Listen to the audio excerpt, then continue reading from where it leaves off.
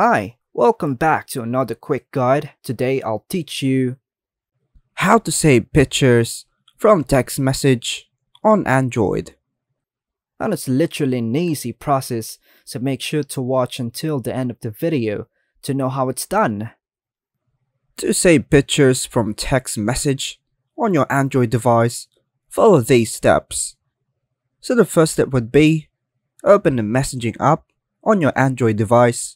Then, navigate to the conversation containing the picture you want to save. Locate and open the text message that contains the picture. Once you've opened the message, find the picture within the conversation. Tap and hold on the picture.